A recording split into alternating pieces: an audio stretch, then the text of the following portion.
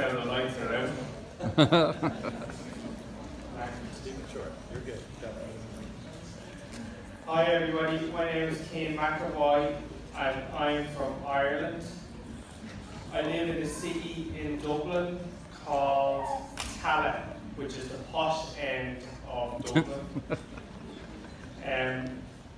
People from here have weird accents.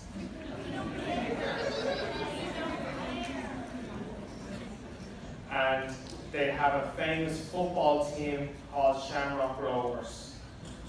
Now I go to a school on the north side and it's in an organisation called Child Vision. And I've recently started a course called Lifelong Learning, where we do all different types of learning.